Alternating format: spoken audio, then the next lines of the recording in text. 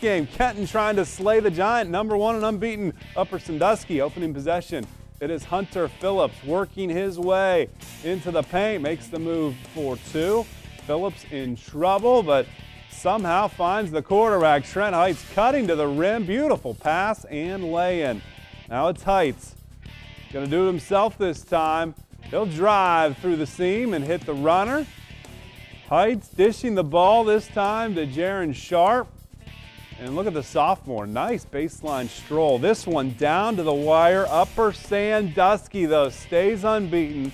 Final score of this one, 68-67.